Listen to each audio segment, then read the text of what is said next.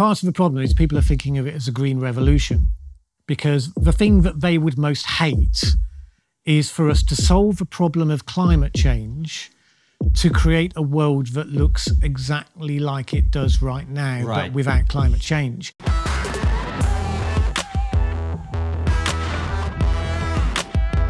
Hello and welcome to TRIGGERnometry.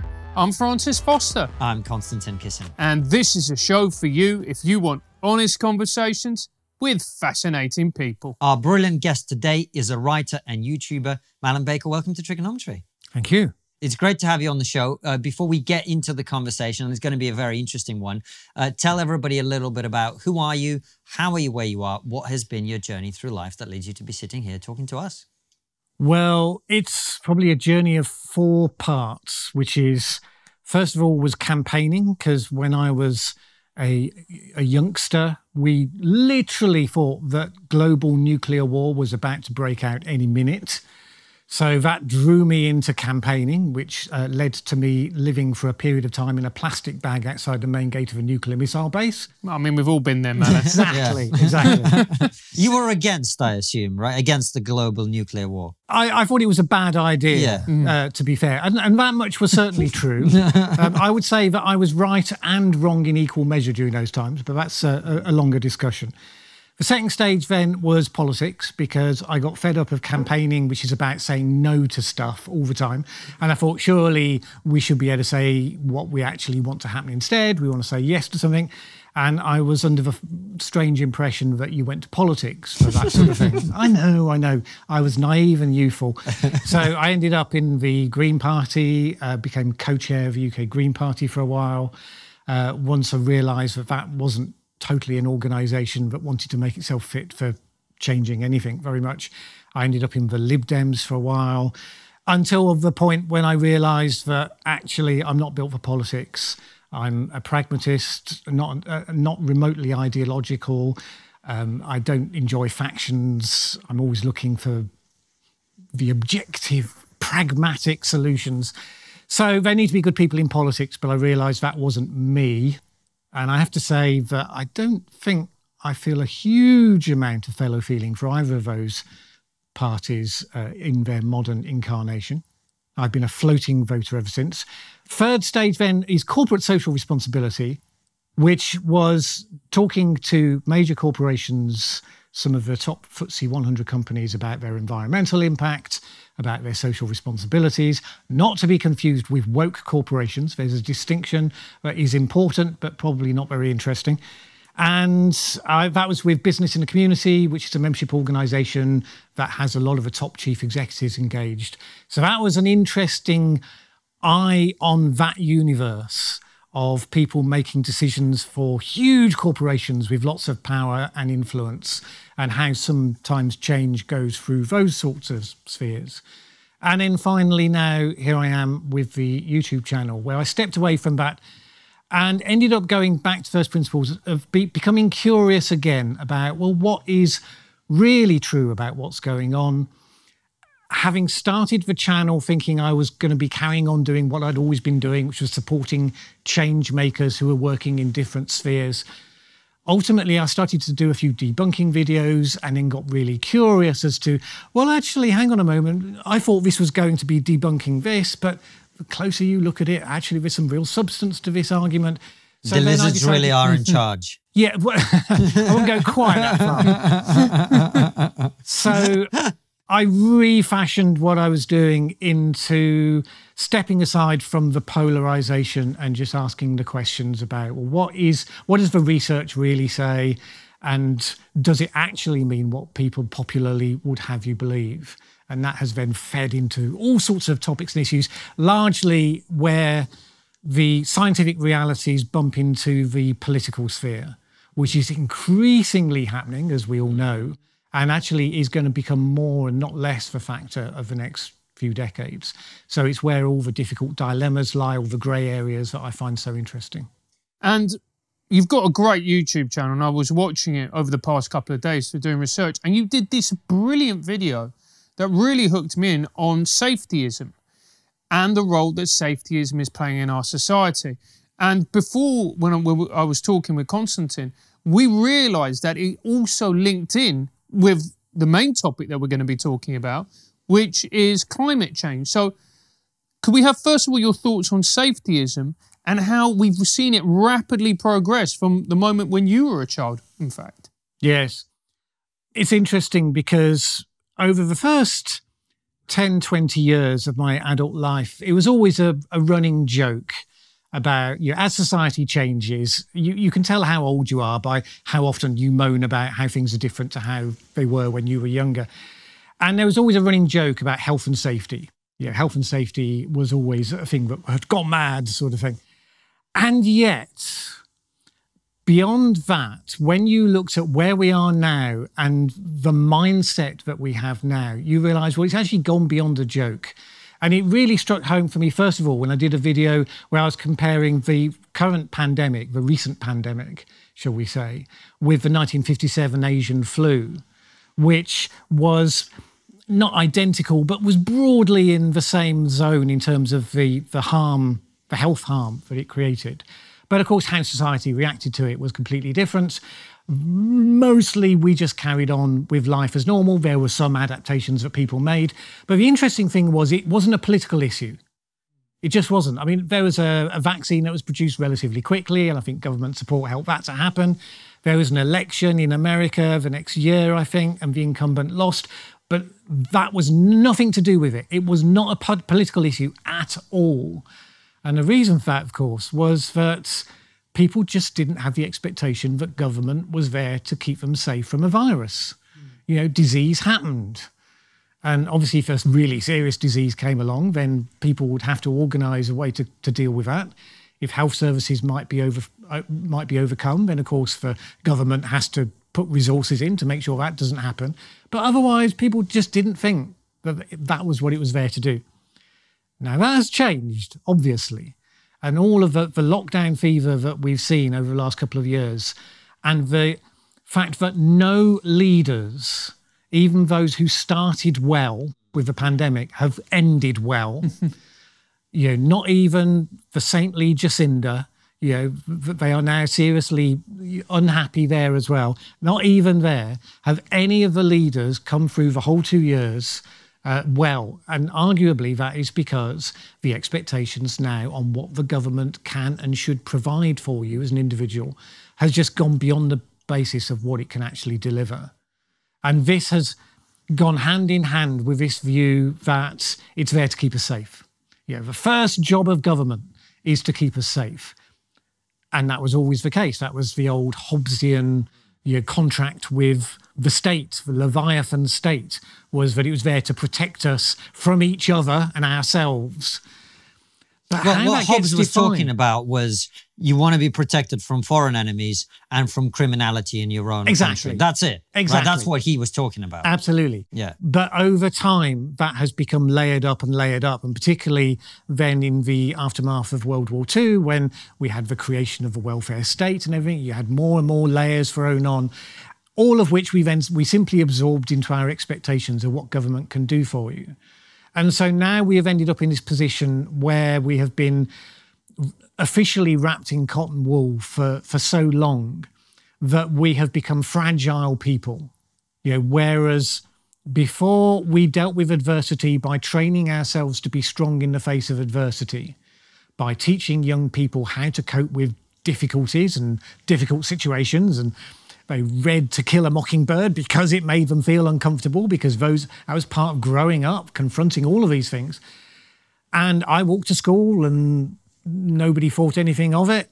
Probably they were kind of hoping I'd get lost, to be fair. But that might actually just be me. But nevertheless, nobody much commented on that. In fact, the stat that came out of when I did the research for that video was something like, I can't remember the exact number now, it was something like 78% of kids walked to school when I was 7 or 8 year olds walked to school when I was 7 or 8, and now it's something like 8%. I mean, it's just astonishing. And of course, that's because the traffic got worse. We had all the newspapers telling us about stranger danger, and people then wouldn't let their darlings out because they were terrified that there were predators on every street corner. And the process is just as we have seen it. Media, hyping up dangers because it feeds clicks, which feeds their advertising model, which feeds into a terror mindset amongst the population, and then looking to authority to defend themselves from that. And that has created a weakened, dependent mindset rather than a strong, resilient citizenship. And that is a real problem for us. Well, politically, it's a big problem, because one of the consequences that seems quite inevitable to me out of this sort of approach is that means the government has to do more things. And if the government does more things, it means there are more areas of your life that the government's involved with. And I'm not someone who thinks the government has no role in society at all. Of course it does. But the problem is the government is a very blunt instrument for dealing with lots of issues. You see it in the conversation around freedom of expression, for example. The government can either ban things or it can allow them. You can't have the nuanced conversation about, well, you are allowed to be a dick, but maybe you shouldn't be. Right? The government can't do that. So if we make the government regulate every element of our relations, every element of our behavior, every element of our safety, you are going to end up with a sort of, at best, soft authoritarianism eventually. That is one of the dangers for sure. And you can add to that the fact that governments are actually just not very good at doing lots of things. You know, why did we get such a rapid vaccine rollout? Well, in this country, it's because they took it out of the bureaucracy's hands and put it into a small panel. It brought together the private sector, who are used to doing things quickly and to scale, and they managed to do a much, much better job. And then as soon as they handed it back to the bureaucracy of the state, it all gummed up again. So you've got both the tendency of governments to want to push you to comply. You know, if you won't, you know, if you will insist on getting fat, then they'll try and nudge you. And if nudging won't work, they'll push you a bit harder. And then you marry that with the fact that they're actually not very good at executing. And so that you get the worst of all worlds in that sort of sense. But we do have a real danger ahead of us, because as we are moving more towards these big global issues that we're facing, that tends towards the technocratic mindset in terms of what are the solutions and how do we deal with them, they tend towards authoritarian solutions. Now, it doesn't mean to say that governments will all naturally give in to that. You know, I don't see that the likes of Boris Johnson or the likely successors have that as an ambition particularly. But there is a dynamic that you have to actively oppose. You actually have to push the other direction, not to drift that way. And I don't see that they have a sufficient vision currently to do that. Are you tired of using bulky old wallets, giving you a bulge where you don't want it to be? My old wallet was massive, so it brought all the ladies to the yard, which was a huge distraction and got in the way of my esteemed work on trigonometry. Ridge wallets have an incredible solution for you. This is mine, sleek, stylish, and with an industrial look to it. It can fit 12 cards with cash on the back using a clip like this one or a strap. We've got one for the whole team. I've got one, Francis has one, even our producer Anton has one, but he's from Liverpool, so he flogged his on the black market.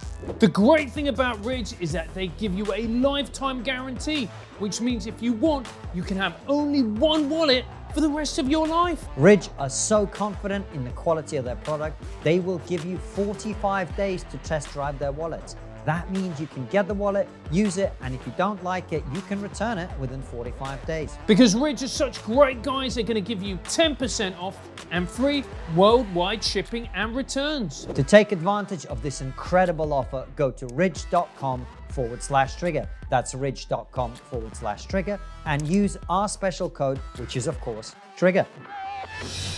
I was going to say, man, the thing that worries me is we're talking about authoritarianism, and a few years ago I would have scoffed at that.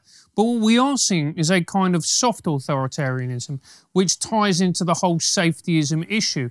Because you look at what the American government are trying to do to Joe Rogan and trying to silence him. By the time this goes out, he could have been assassinated. Yeah, exactly. R.I.P. Joe. But that would be in bad anyway. That would be in bad taste if it actually happens, mate. Yeah, we'll have to cut it out. Exactly. Joe, we hope you're well, mate. But if you look at what the American government are doing, they're trying to silence him. They're trying to deplatform him. And they would argue that they're doing that because they want to, inverted commas, keep people safe so that he can't spread his, in inverted commas, misinformation. And what we're seeing is this safetyism, as far as I'm concerned, being used as a way to control us. It's soft authoritarianism. Do you agree, Mallen? I do, and I'll tell you why it's happening, I think, which is that we have now come across two big issues where it's very easy for the elites, if you like, the government, but also the mainstream media types and various people in the same orbits, to see that there is a right thing to do and people need to be persuaded to go along with it. So both in terms of a pandemic and now also in terms of climate change, you have got the situation where the population need to be persuaded to do the right thing. And that has turned what used to be streams of communication, streams of information from government, where they were there to tell us what was going on. That has now become streams of what some would describe as propaganda, but in any case is campaign messaging. Mm-hmm. When I first started out dealing with climate change issues, and I've always, half of what I ever dealt with on the corporate responsibility stuff was showing companies how they had to respond to the climate change agenda. It's a thing I've been dealing with for decades. However, Extinction Rebellion are as mad as a box of frogs. So, I did a few videos critiquing the extreme campaigner end and some of the things that they were demanding which just didn't make any sense. And I had various people saying, well, what you say is absolutely right. It's just not helpful to say it at this point. And I have heard that so many times since from other things. I kicked back against the insect apocalypse because the language being used there was overblown apocalyptic language again. And when you looked at the research, it didn't support some of the top-line messaging.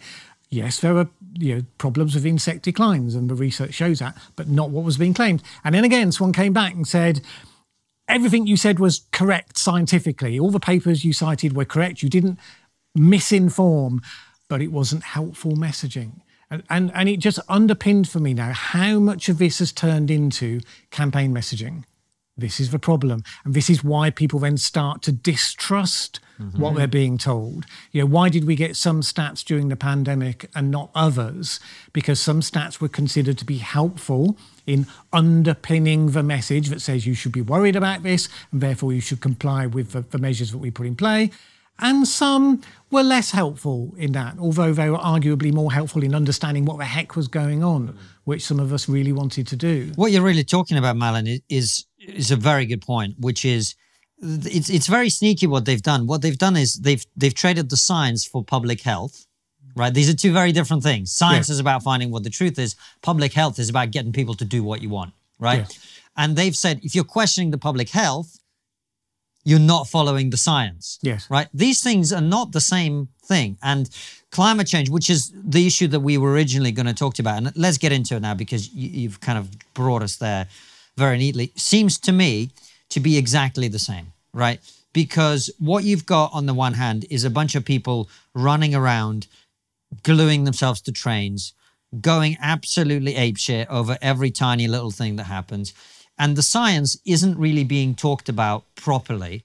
What you've got is that extreme end on one end, and there's other people who think it's not happening. And look, I'm not a scientist. I don't know which one of them is right. I'm just saying that I think the messaging is much more like public health than it is like science, the way we're having the conversation about climate change. Yes. So what is the truth about climate change? Because we've had Roger Hallam from Extinction Rebellion on the show. We've had Patrick Moore, who thinks it's all a bunch of horseshit. We've had Bjorn Lomborg, who thinks it is happening, but it's not that big a deal. Like, where are you on that? Yes. So this is one of the frustrations if you get involved with this, because, of course, what you have with most of those characters there is that you have people on the opposite extremes. And people often say, well, to get the balance of the issue, you talk to the one side and then you talk to the other side. The vast majority of this issue lives in the middle. I mean, it's not as simple as that, but nevertheless, let's start there. So the core science is the planet warming, is the human burning of fossil fuels causing it, is pretty clear. And I mean, there are multiple streams of evidence that all point in the same direction. So when scientists say the science is settled, they're talking about that basic core, which is supported by multiple streams of evidence, all of which are very, very straightforward and hard to argue with. And most of the skeptics now, bar a few of the out and out, the scientific community is engaged in a conspiracy against us all types. They largely accept that much. The question then really comes through, well, so what? So what does that mean for what's going to happen in the future?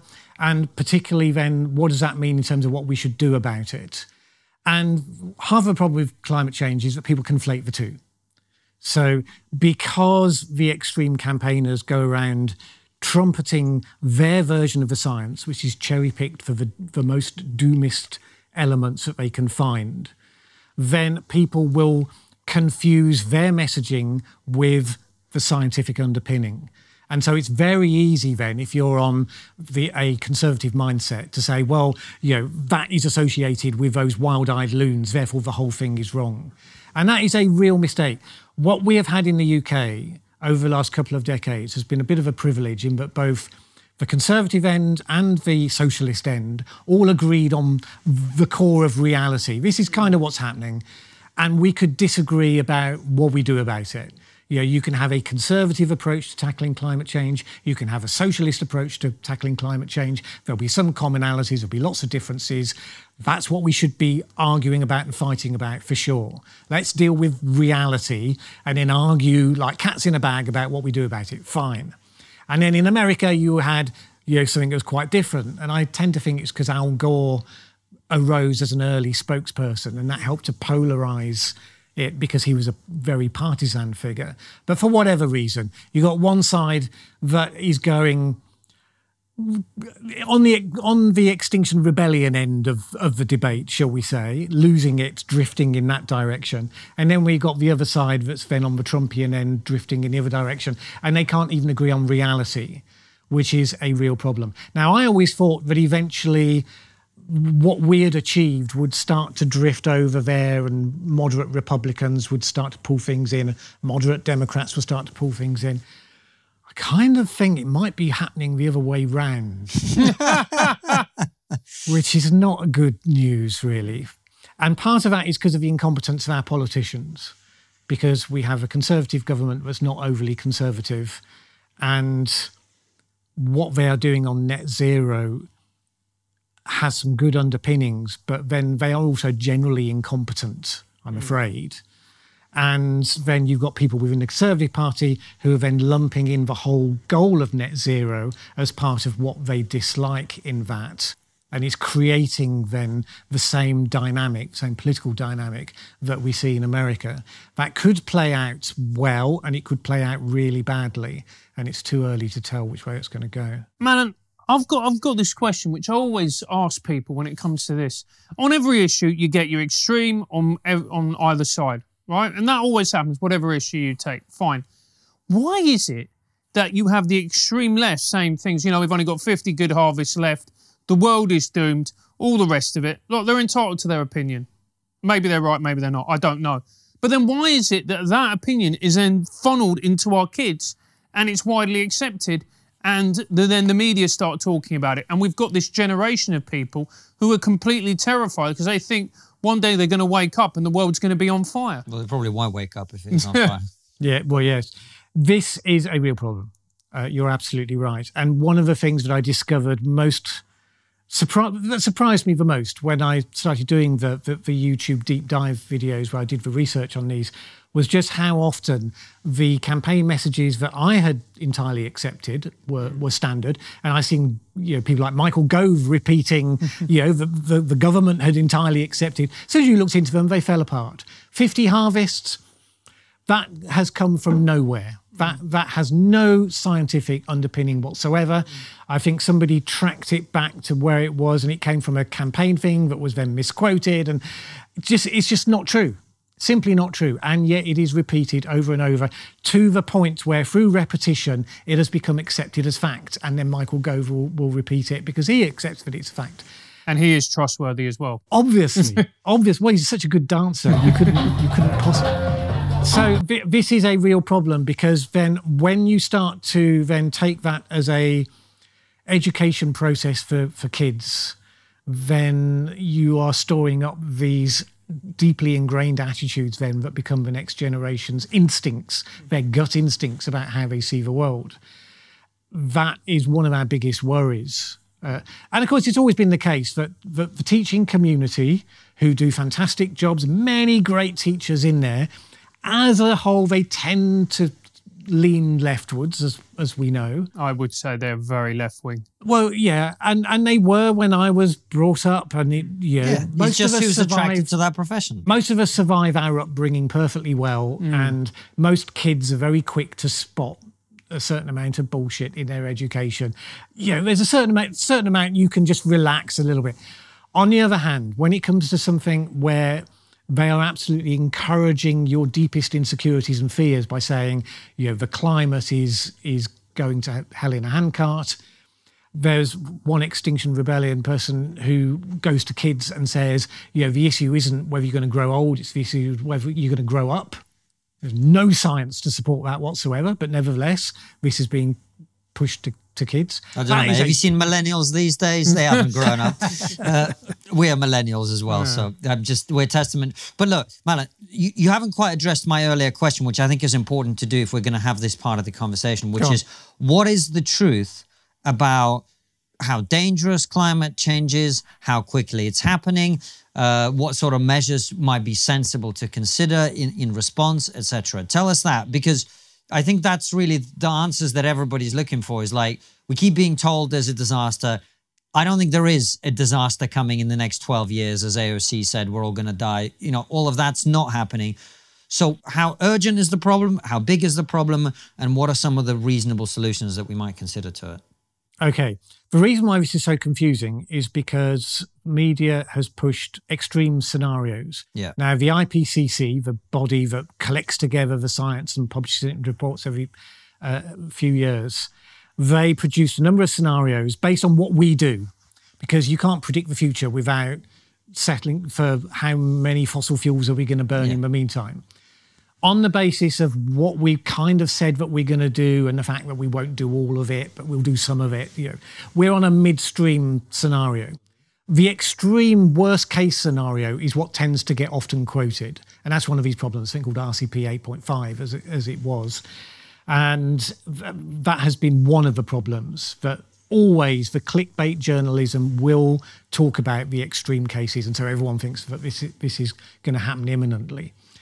That doesn't mean that there is no capacity for things to go seriously wrong, in a time scale that we would care about. That is absolutely a possibility. Is it a high probability? Not on the current basis, but there's a high probability that there will be some problems that we need to deal with. Like what? So one of the challenges that we have is that we have grown as a population onto this planet. The population is starting to even out, but it is very, very high for the state of the planet that we have on. And we are currently now using all the agricultural land, as much land space, agricultural land, as we're likely to have ever going forwards. So we have hit a barrier there. We can make it more productive, but we're not going to have any more. Now, the question is, when you have 11 billion people, as we will end up having, dependent on particularly a number of breadbasket regions that have to be highly productive to feed all those people, you become very vulnerable to shocks to the system because you don't have very much resiliency left in the system.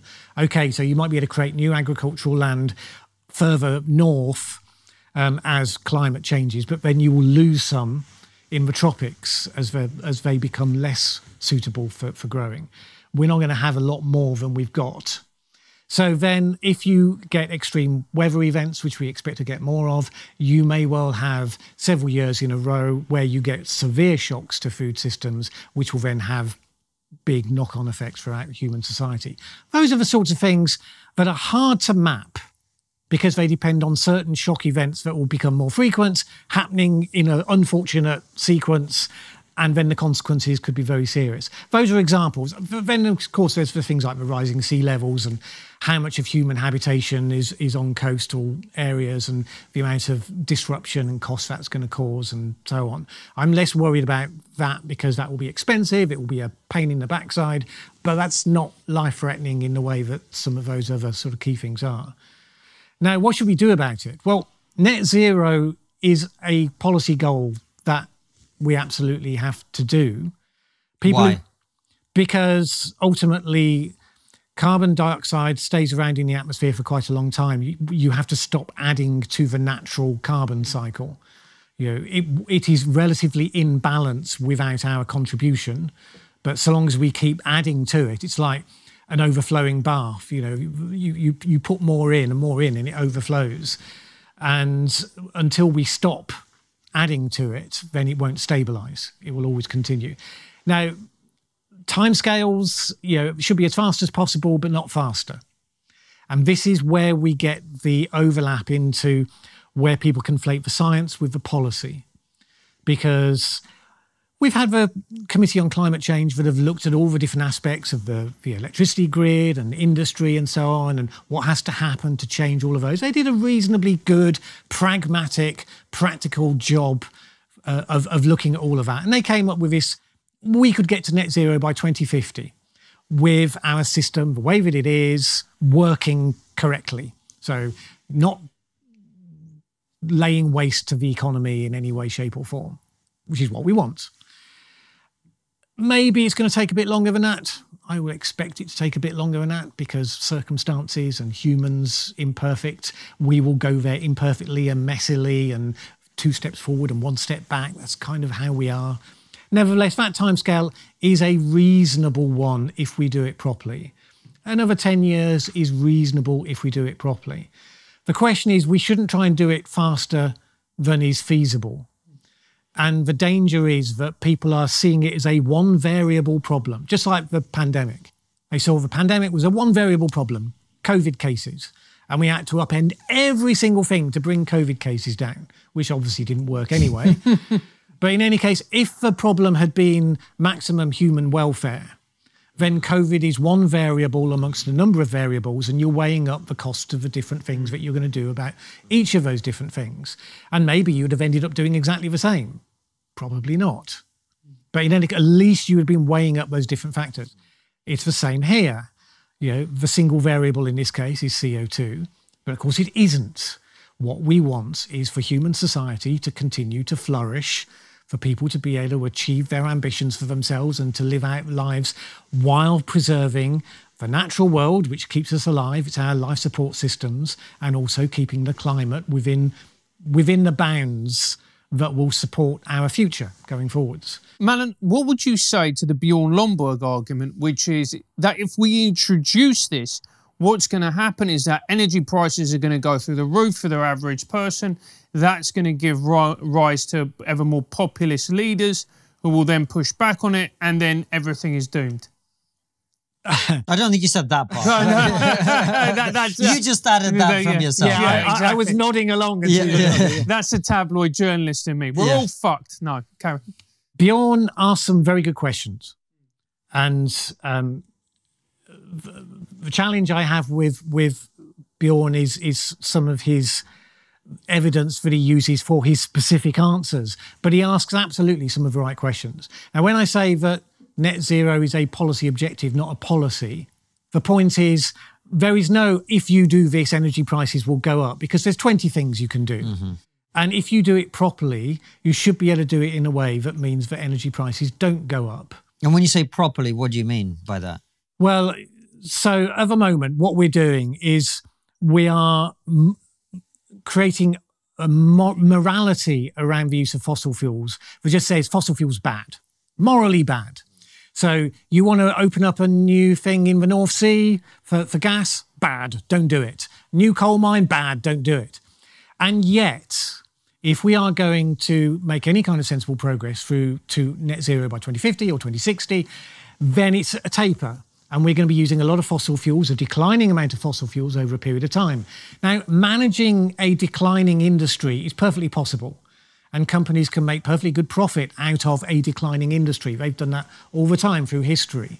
But it has to be a managed decline. Because as I think the head of BP said to the COP26 summit, if you try to reduce the supply of a thing before you've reduced the demand, then the prices go up. And arguably it's not the only thing that's been happening over the last year with energy prices, but it's certainly been a big part of what has driven up energy prices. So this approach that the ideologues have, and sadly some of the ideologues are in government as well, which is simply to push away anything to do with fossil fuels, rather than saying, well, we've got a plan. Over the next 10 years, we're going to use this amount of fossil fuels and it's going to decline to that, it's going to decline to that. How do we supply this in the most cost-effective way, in the way that gives us most energy security, and so on and so on? But isn't that the problem, Mallen, that essentially you're trying to reduce the demand for something that will never be reduced because of the population for energy, not for fossil fuel energy, but for energy. And you haven't got a ready-made replacement that as cheaper. That's Bjorn's point, is you have to invest in technology to make alternative forms of energy cheap enough that you don't then need the levers of government to introduce it, because people are just going to buy this cheaper energy wherever it comes from. But we don't have it yet. Do you see what I'm saying? Yes, although I don't think that is entirely true, in that, certainly some of the alternative forms of energy have become cheaper. Like what? Well, the renewable forms of energy have become cheaper. So wind, solar... Wind and solar... They're cheaper than burning... Yes. Really? Yes. However, the flip side of that is that they are intermittent forms. Yes. So you need to either be able to store the energy that they create. Yes.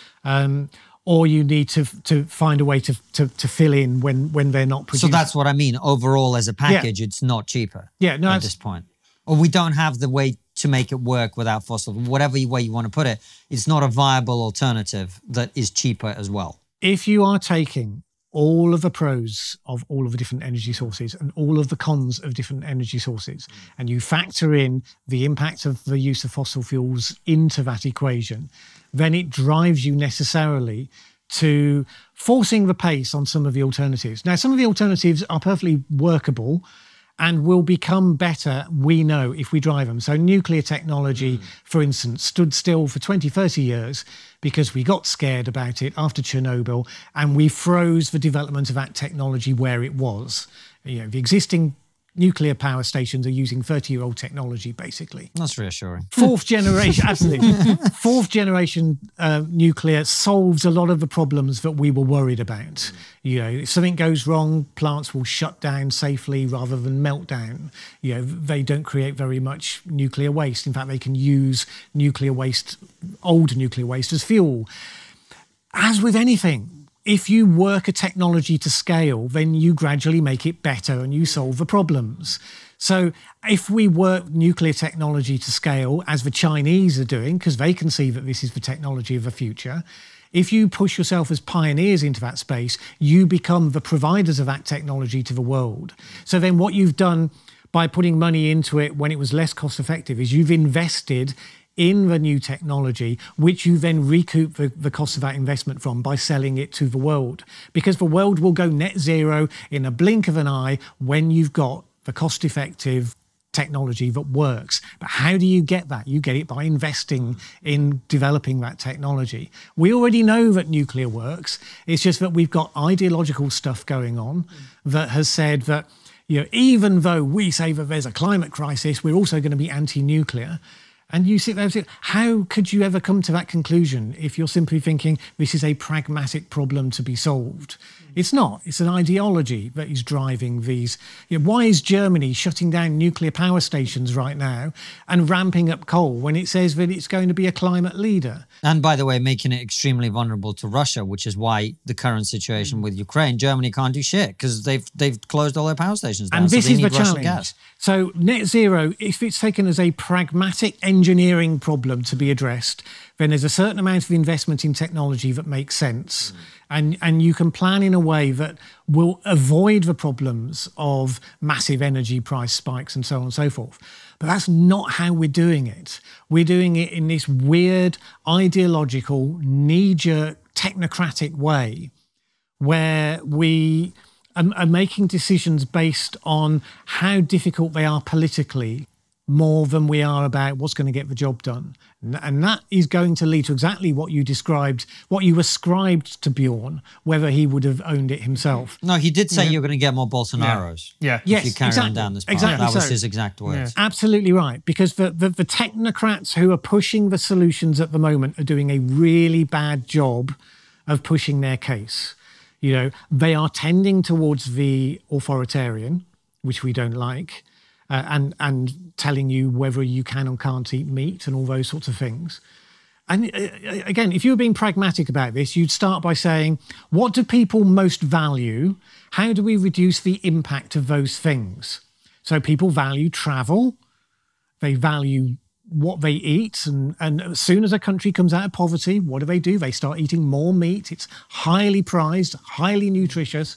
So you would start with a pragmatic question of how do we reduce the impact of the things that people value, which makes them more likely to come with us on the journey that we need to go on.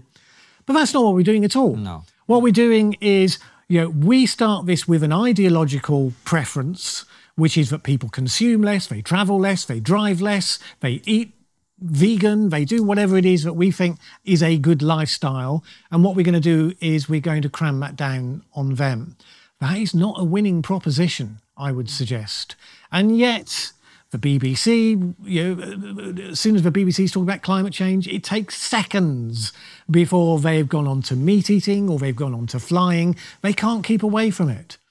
And yet there are massive impacts in all sorts of areas that are much more important to talk about because there are bigger impacts that have systemic engineering challenges that can be done at scale.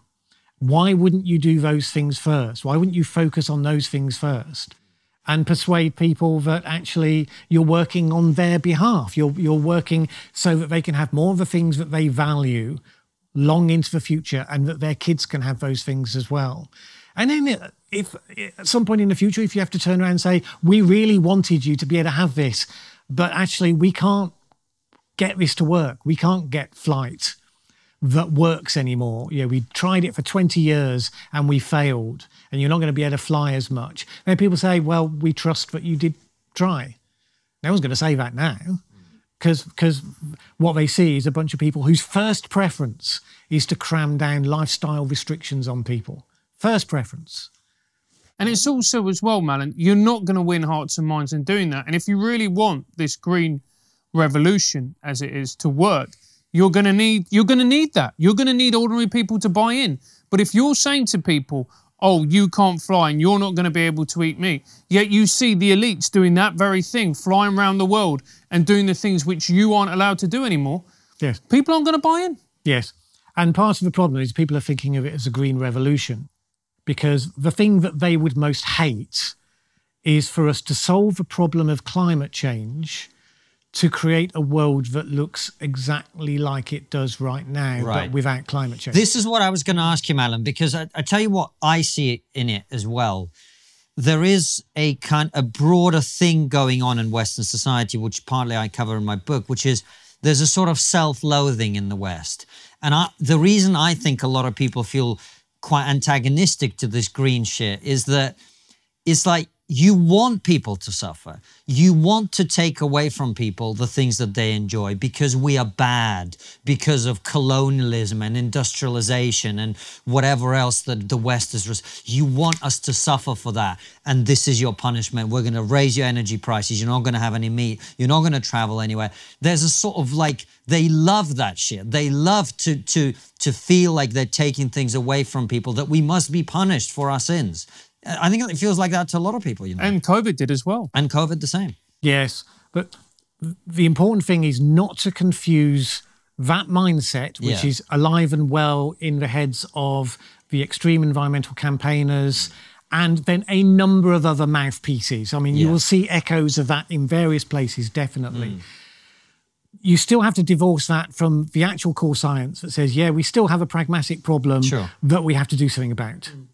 And the challenge is always when people conflate the two, because it's very easy to fight back against that mindset. Yeah, you're right. And to believe that then that's the whole thing. But I'm with you. I'm like, look, if you want to raise my taxes to invest in better nuclear energy, go for it. if you want to raise my taxes to make sure that the energy we use is used efficiently and we're not wasting, like, to me, resource depletion is a big problem. Pollution is a massive problem. Go for it. I am happy to pay more money if that's what I need to do for those things to be addressed. What I don't like, though, is that tinge of punitive action for the sins of my forebears. I don't know, and I think maybe you're right. It's about the way it's being marketed, perhaps. Yes, yes. And it's the sense that, as we said earlier on, that all the communications are now campaign communications. And of course, and we've seen this finesse to a fine art with the pandemic, with the use of a nudge unit to manipulate us gently and subtly to complying. And this is a real problem because they've already started producing documents looking at, well, how do you start to nudge people into the right behaviours on climate change? Now, on the one sense, it's a fair question and discussion to have, to say, well, if people's behaviours are less than optimal for themselves, how would you encourage them to address that? How would you encourage to change that? If a higher percentage of America is obese than really should be the case and is the case anywhere else. Why is that? And actually telling them that they're dreadful people and they should change probably isn't going to work. So what would work? Asking the question of how you persuade people, that's one thing. But manipulating them in a way that they don't even notice you're doing. Marketers do it all the time, but there's got to be a line. Now, marketers do it all the time. You go into a supermarket, you probably won't even notice there's a smell of freshly baked bread in the air. And it won't occur to you that there's no bakery in that supermarket because they've worked out that if there's that lovely scent or freshly ground coffee, people buy more. And they're subtly influencing you to buy more. Okay, so we know that corporates are sort of borderline evil, but at the end of the day, that is relatively harmless, relatively harmless. I don't mind that particularly. Maybe some people do. But if they're you going can to go to a work different out, supermarket if you want, or not shop in supermarkets. You can't go to a different country, not really. No, that's true. But you go into the supermarket, you don't know that's what they're doing. Yeah. It's all very subliminal in that sort of sense. But if they're going to use subliminal techniques to scare you because of the pandemic and they want you to stay at home, and then suddenly everyone is so terrified they want the government to lock down again. And so the government locks down again because that's what everybody wants. But everybody wanted it because the government scared them in the first place. What the heck is going on with that? If you're going to do that with climate change, then yes, you are going to have populist reaction, and deservedly so. Hey Konstantin, do you love trigonometry? Of course, incredible interviews, hilarious live streams, hard-hitting satire, plus my handsome jawline. Whatever takes away from your hairline. But if you do love trigonometry and you want to support us, there's only one place to do that, and that's on Locals. Yes, Locals is a brilliant platform that has been incredibly supportive to our show and other problematic creators. The great thing about Locals is that it's a community for people who love trigonometry. That's right, it's a place for you to hang out with like-minded people, share thoughts, memes, and discuss the show. You can enjoy it for free, but it also gives you the option of supporting us for as little as $7 a month. And if you want to give more, you can. We have incredible rewards for our higher tier supporters as well. We've got everything from mugs, monthly group calls, and one-on-two chats with me and KK. Get in. Join our community by hitting the link in the description and the pinned comment below. See you there, guys. I said to Roger Hallam, we were joking about my time in my peace movement days, and lots of me and my colleagues were in jail, like he's going to jail now. He said, "Oh, Mallen, you should get back into that." I said, "It's fine, Roger. When you take over, I'll be in jail soon enough." And I absolutely hold to that. Where we are going, the rise of the soft authoritarianism of ultimately where this takes you, there are some real confrontations coming. And that's such a good point, because there is. I remember talking with a friend who is conspiratorial in nature, and at the start of the pandemic, I'd say he's a conspiracy theorist, but now he just looks like he's sort of a prophet, if I'm going to be honest with you. And he actually said to me, can you imagine in 5 years or 10 years or maybe even 20 years, can you rule out lockdowns for climate change? And then I thought about it, and I was going to scoff at him, and I thought, after everything that's happened? I genuinely can't. Yeah, I think I still would. I'm still holding on to reality by my fingernails. I think, well, that's what I think I'm doing anyway. I might be kidding myself. Largely because it's such a slow burn thing, it wouldn't make sense. Now, okay, there's quite a lot of things that we've done over the last couple of years that didn't necessarily make sense. But nevertheless, with a virus, with a pandemic, it is demonstrably a short-term thing. You get short-term waves and so on.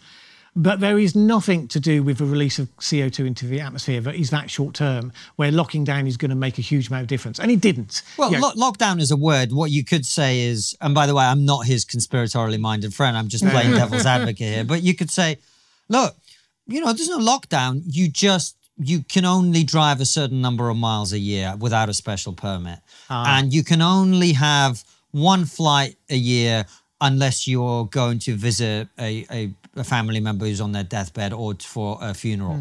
Or you can only have X number of kilograms of beef, chicken, pork, whatever a year. Like, all we're really talking about is restricting people's freedom to do what they think is the right thing for them based on the argument that we've got, you know, X number of years. That vision is definitely a possibility. And great. For me, this is absolutely. It's a possibility. In the same way that, right, can I have that spliff now, please? At least I'll feel better about it. The alternative possibility on the other wing is the Trumpian future, where the populist backlash means that we say, sod all that, we don't believe any of it anyway, so we're just going to, you know, burn while we can. And there is somewhere in the middle on all of this. But ultimately, if the middle bit fails, if the centre fails to hold, as they say, one of those two is the extremes we can lurch to. And maybe we'll lurch to the one, and then in reaction to that, we'll end up being pulled back to the other. But ultimately, the game is to avoid either. And that means really trying to bring us back to, away from the polarised state that we've become in, back to the sensible centre. This country used to run, does it still run? I think it still runs, I'm not sure anymore. It used to run on the centre because our electoral system works. So we vote for a government, they get in. There's a lot of counter evidence to that lately, I have to say. Well, but you know, you're right, you're absolutely right. They govern. I'm just joking. You're absolutely correct. And then if they mess it up, we can then boot them out. Yes. Now that pushes people back to the centre. Yes. By and large. And the various parties, their fortunes have risen and fallen when they've tacked to the centre and when they've been competent. And most of the elections have been fought and lost on competence. Every now and then we'll get one where we've got two incompetents. But that doesn't happen that often. Whereas in America, they can't govern. They've got gridlock so bad that basically whoever gets in, they're not really governing at all. So they never have consequences because they can always point to the other side and say, we would have done great things, but they stopped us. And that, therefore, has created the incentive for them to drift further and further to the extremes. Whereas if you were able to govern, if Biden was elected, and they say, OK, you run the government. You want to do stupid stuff? You can do it. You're the government now. And that would actually sort them out pretty quickly because then they will be held accountable for their actions. And that would be a very sobering thing. Now, we have had that, I think, over the last few decades. Are we still there? I don't know. The Brexit, non-Brexit dynamic, the populist movement stuff, it's very hard to see where our core now is. But if it's still there, as I think it is, then there's everything to play for in tacking to the centre. The problem is we have a government that won't fight for its vision. When Margaret Thatcher first talked about climate change, she argued the case why Conservatives were the natural home for those who care about the environment. And you could agree with her case, as you could not, but she put forward a Conservative case why they were better on the environment. And the Labour Party would put forward their case why they were better, and you understood the visions that were being put forward. What vision has the current government got around net zero? Well, what vision has the current government got around anything? It's because you don't have any Margaret Thatchers anymore, that's why. So you've got the extremist campaigners saying the world is going to end and we have to do all this stuff. Who's arguing with them? When I was there arguing for nuclear disarmament in my naive, charming way, The government was saying, don't do what he said. He's an idiot. And they were kind of right, although I had a point as well. But they put the case, they made the argument. They said, if we don't address this argument and explain why we need to do what we need to do, the public won't understand why we're doing it. And we're just simply not doing that. The Conservative government has no conservative vision for net zero. So the Conservatives in the party are saying, what's this net zero stuff about? This isn't conservative. And then the people on the outside are looking at Extinction Rebellion and they're thinking, well, that's what net zero must be about. And that's one of the reasons why people are conflating the science with the extreme campaign solution. And the problem is as well, is if a government doesn't have a clear vision, then it gives credence to all the nutters at the far left and far right. Well, I think that was the point that you were making. Yeah, and this is, like I said, if you had a government, whether they were Labour or Tory, frankly, that went, look, we've got this problem. The science is pretty clear. We've got this problem that's looming. We need to invest in technology to solve this problem, right? And that's why a portion of our budget will go towards what is the best form of nuclear energy? How do we get wind and solar? How do we design better batteries? Elon Musk here is a grant, whatever, right? What sensible person would go, no, actually, I think this is all bollocks? I don't think anyone would. Oh, no, I mean, some people would, of course, but the vast majority of people would be like, well, okay, that's fair enough. I mean, we spend $1 billion here, $1 billion there on other stuff. If we threw a few billion at finding new technology that's gonna address some of these issues, but that isn't the way the conversation is being had. And you're right, it is on the government because they're not engaging aggressively with this nonsense and going, look, we think the climate is important and here's our plan to deal with it. And Greta Thunberg needs to go back to school, right? If they did that, you would have a much easier time of convincing people to get support behind the cause. Yes, absolutely. And of course, Greta is now old enough to be wrong. So this is, this is interesting. At the COP26 conference, it was the first time when she wasn't invited onto the main platform, you'll have noticed. And she said her usual thing about, oh, they're all going blah, blah, blah, and they're not doing anything. And for the first time, there were news stories that were appearing saying, Greta, it was very gentle and it was very respectful, but he's saying, actually, we think Greta might be wrong about this. I thought, well, she's come of age now. She could say whatever she liked before and people found it charming. But if you're these people in that conference hall who have been working and slaving, trying to make this thing work, trying to make, it's really genuinely difficult. What we are trying to do has never been done before. It is incredibly difficult. And they're going to make mistakes and get it wrong and do all sorts of things. Nevertheless, they've been really trying to do it. Having someone say, what you do equals nothing. Charming when they're 15, not so much when they're 19. Which is why she's outside the conference, because that's where outsiders live. And it's up to her, because they would let her in as part of the process. But you have to stop being an outsider if you're going to do that. And she can't do it because she's become part of that extreme campaign group community. And their messages are not the messages of the insiders trying to work solutions. They're not interested in solutions. No. What does Extinction Rebellion wants to happen? They can't tell you. They won't tell you. They won't point at a policy because there are no policies that would deliver zero emissions in 5 years, that wouldn't throw hundreds upon hundreds of millions of people into poverty. Again, if you were looking at it as a multivariable problem, you would have way more people dying if you did what they say of course than climate change would ever be killing. Yeah. Poverty has killed way more people through history.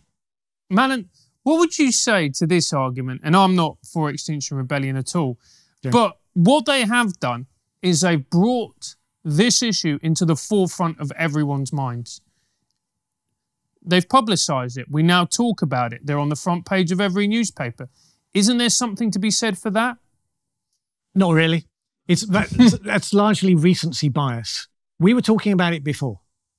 Go back and look. We were talking about this already to the point of nauseam before this happened. And it's the same with any campaigning movement. I was in the peace movement when they got rid of nuclear cruise missiles. The people in the campaign movement, we did that. And I looked at it, I thought, Nah, we didn't. There was all this geopolitics as to why that happened. And then ultimately the Soviet Union collapsed because we outspent them. There were those dynamics that led to that outcome. Peace movement actually had very little to do with it. They kept the issues alive in the general population. If that was a vehicle for change in that particular instance, then yeah, that would have been fine. But it wasn't, and it isn't. So in this case, constantly reminding people about climate change, how does that help particularly? The government was already working on the Committee on Climate Change process. That predated Extinction Rebellion forming. They produced their report then after they just started. And the government said, yeah, we will sign up to that report that's been 3 years in the making. And Extinction Rebellion said, yes, we did that. No, you didn't. No, you didn't, not at all. Now, look, I don't want to decry it because I was there, and most of the people who sign up to the movement are doing it because they're scared for the future, and that's not an irrational thing to be. You know, you can be pushed too far with that. Nevertheless, as a young person, it's correct to be concerned. And they just want to do something and to be heard. That doesn't go for the likes of, you know, the political activists behind the movement. And, you know, I interviewed Roger and, you know, he's a very nice, amiable guy. But, you know, he is a political activist. He's a far-left activist who wants to overthrow the state. Hasn't got a hope in hell of doing it. But nevertheless, that's his modus operandi. That ain't going to create the sort of change that is going to make anyone's lives any better. And I think the sooner you call that out and say, yes, the issue is important, but this process that was going on before isn't being pushed by that movement per se, then we can start to have sensible conversations about, well, what actually needs to change? Because what they are doing is distracting attention. They're saying something big needs to happen. And something is already happening. And the question is, no one's paying attention and holding that accountable because they're involved with this cartoon level discussion that's going on over here. So at the moment, the government isn't being held accountable for net zero. Why is that? Because none of the opposition parties disagree with the objective of net zero. And because all communications are now campaign communications, they won't criticise them on this because it won't be helpful. Mm. Now, that's not how political opposition is supposed to work. The only people who are providing real political opposition at the moment are the anti-net zero people, the people who wouldn't do any of it at all, who have done things like demanding the Committee on Climate Change release their costings for their programme. And they refused to do it, so they took them to court. And they were able to say, well, look, some of these figures don't add up.